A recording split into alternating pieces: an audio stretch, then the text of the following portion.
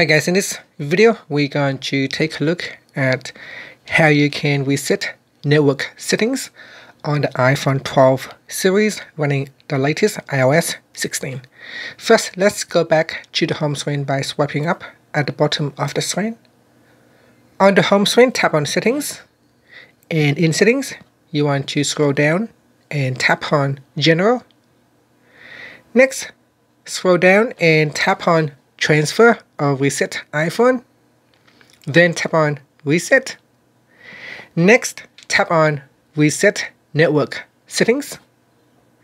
And then now you put in your passcode to proceed.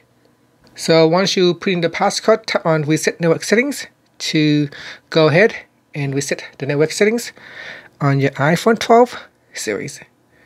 And that's it. Thank you for watching this video. Please subscribe to my channel for more videos.